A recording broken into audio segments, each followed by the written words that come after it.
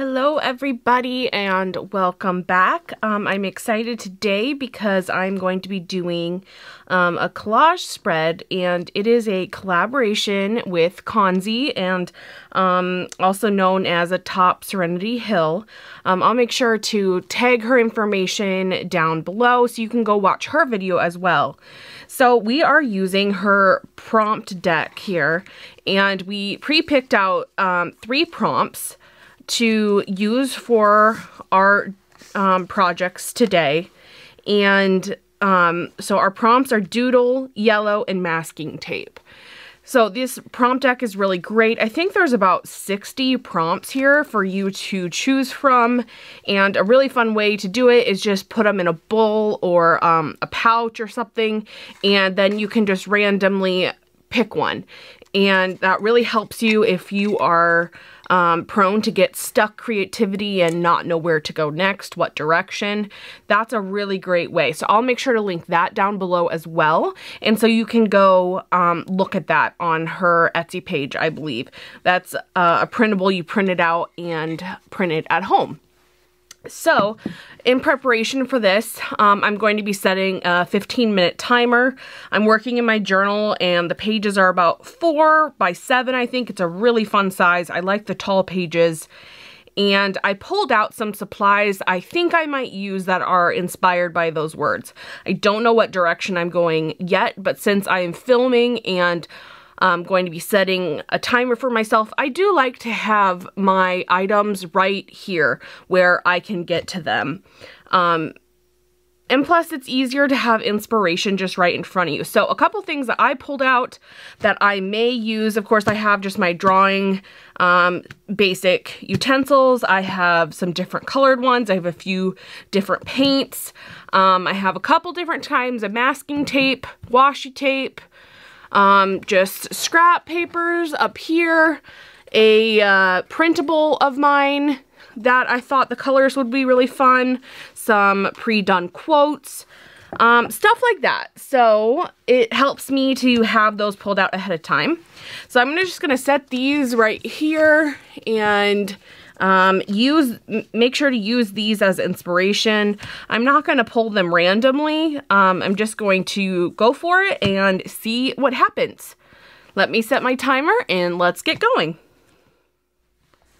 All right, I've gone ahead and set my 15-minute timer. I'm going to go ahead and get started on this journal spread. Now, it's looking way too clean right now to start, so the first thing I'm going to do is add in some scribble marks, being very loose and organic. If you have a problem getting these scribble marks, you know, if you're trying to be too intentional with your marks and movements, maybe close your eyes and just scribble a little bit on the page. What this does for me is just helps me to loosen up and not take the page so seriously. I almost mess it up to begin with so that it's okay no matter what I do on it next. I want to get some of that yellow color down, as that is one of my prompts. I'm using one of my favorite paints from Golden. It's a fluid acrylic, nickel azo yellow, and I put too much of it on the page, so just wiping off the excess on another piece of paper. As always, I try to link all of my products that I use down in the description below. If I happen to miss something or you don't see it, just let me know, and I'll try to find that link for you. Adding in a few more scribbles.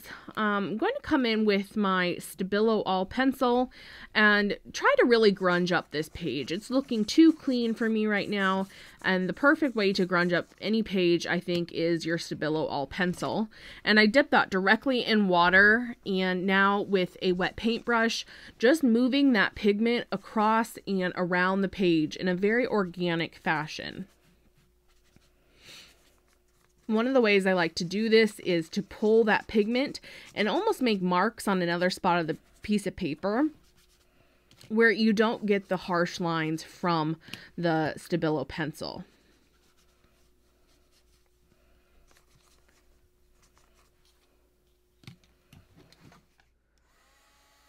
It is quite wet on my page now, so I'm going to hit that with a heat gun.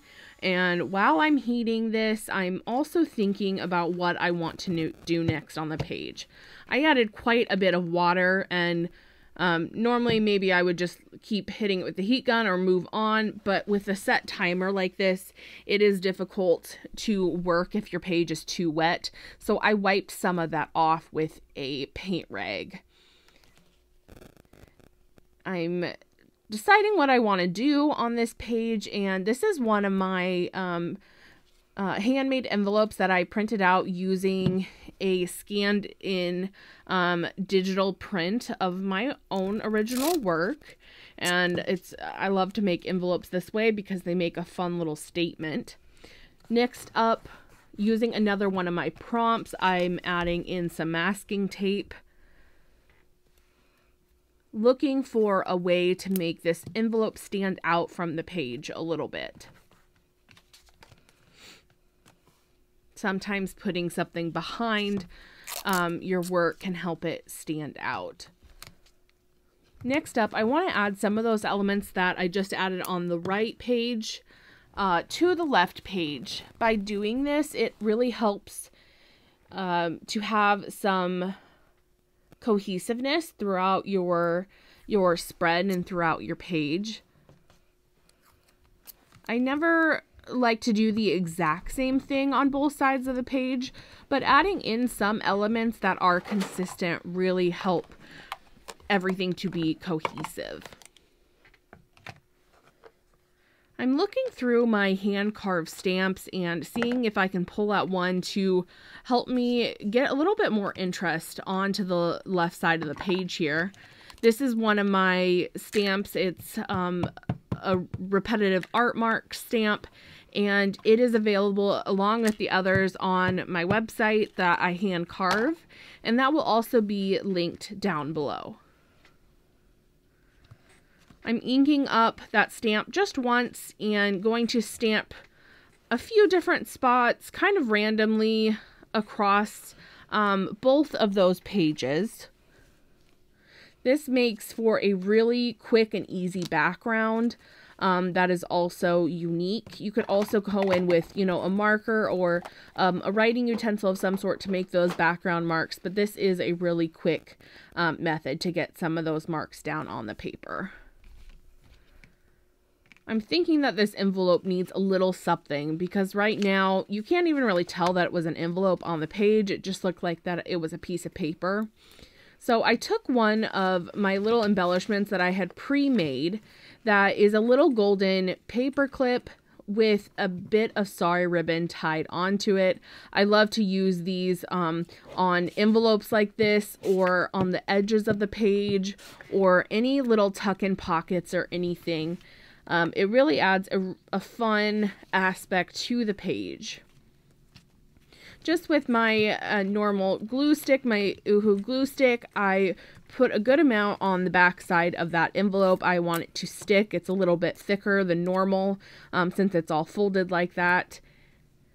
And now adding in some yellow washi tape just for a little bit of an accent piece and hoping that it might help that envelope to stay in place a bit better. I want to add a little bit of definition to that envelope, but I'm not thinking I want to grunge it up.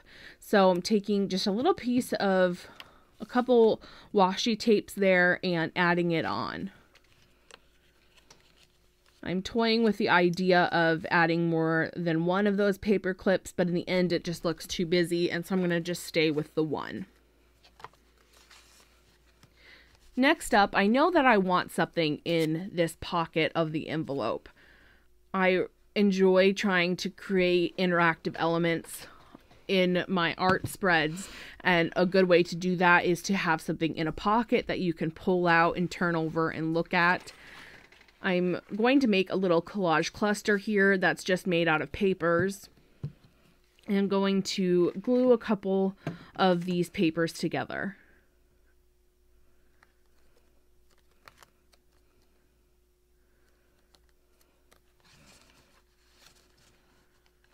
I like the size of it in there, and I know that it will have to go in pretty straight, so I can't get it much bigger than that and make it still functional for that pocket. I'm not quite sold on it yet, so I'm going to try a couple other pieces of paper and see if I can just add some interest onto this little collage bit.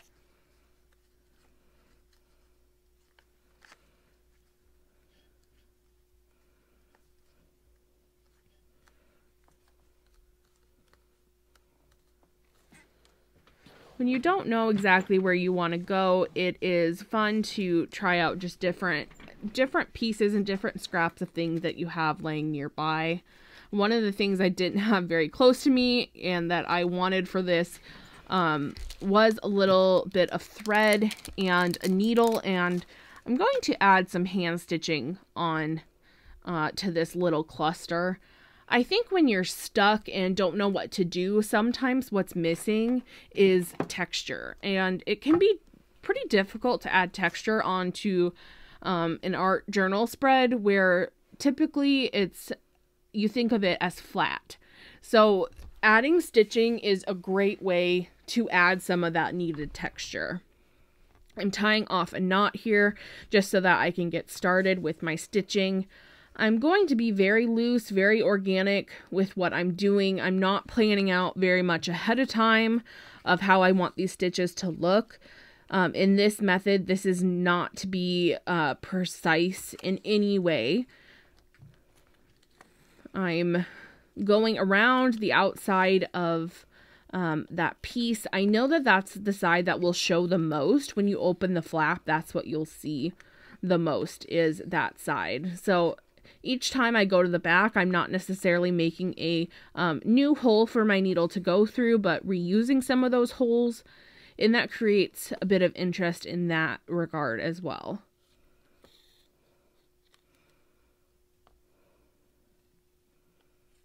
If you haven't used or done much stitching in your work and you're not very familiar with this process, I encourage you not to be scared of it and just to go in, and you can see how messy and loose this looks, and you don't need to know the official rules or anything to do hand stitching. Just be loose and organic, and I love the way that that looks in the end.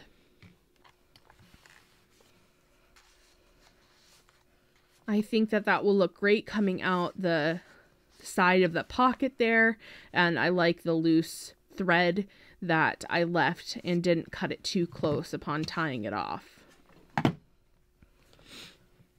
It looks like that washi tape is coming up just a little bit. Washi tape on its own is not always the most secure method for adhering things to your page, so sometimes a little bit of glue is needed as well. I'm pulling out some quotes that I've made ahead of time. I like to keep these on hand so that I don't have to get up and cross my room to go to my typewriter. This makes it really easy when you are doing different art spreads to pull from that container already. I like to do that with a lot of different things, just like those embellished paper clips or tags and stuff of that sort. I know that if I just put that that piece down on the white background, it's all going to look a little too clean cut for me. So I'm just taking my paintbrush that was still a little bit wet from before and grunging up those edges. I had loosely scribbled my Stabilo pencil onto it. Nothing too precise. And now just with my glue stick, I'm going to glue that little quote onto the back side. This creates just a little bit of interest when you pull out that cluster from that envelope, that it's not just the front side that has something interesting, but the back side does as well. Covering up that logo of that paint chipboard that says Lowe's on it, and just with a little piece of washi tape, that does the trick. Now, I haven't used masking tape too much, even though it was one of my prompts, so I'm going to pull out a bit of masking tape and ripping it down vertically so I get little thin strips, and going to use it to make it look like I adhered that quote with the masking tape.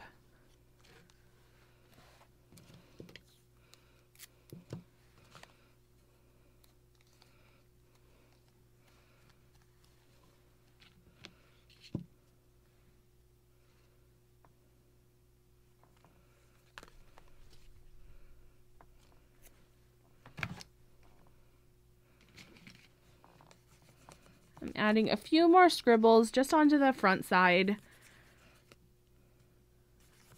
I don't think you can ever go wrong with more scribbles on your page. At this point, I think I really could be done with the page, but that last prompt of doodle, I did some scribbles there at the beginning, but I wanted to do something a little bit more that would really pay tribute to that prompt. So I love that X plus sign on the envelope, and so I want to bring some of that over to the left side.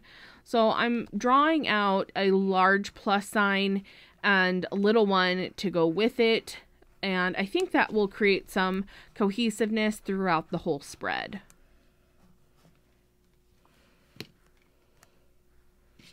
I love to draw with my Stabilo pencil because of the grungy effects that you can get in it. You don't have to be super concise or good at drawing to draw with it, because you can make it grungy afterwards.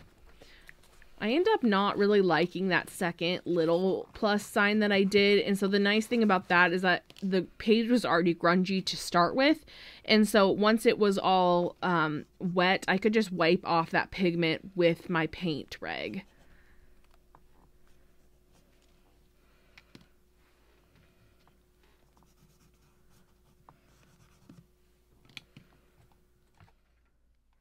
Now that area is really wet, and so before I could do anything else, I need to dry that with my heat gun.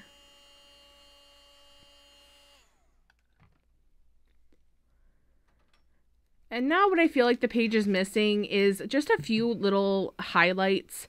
So I'm going to come in with my white fine liner, and this is white paint mixed with a airbrush medium to create a more fluid paint, so that comes out of the fine liner more easily.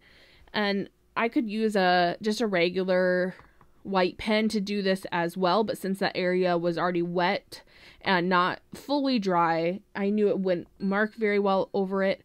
Plus, this fine liner is fun because you can use it to make marks like this, or to do really loose script fonts and stuff, and it is raised above the surface just a little bit.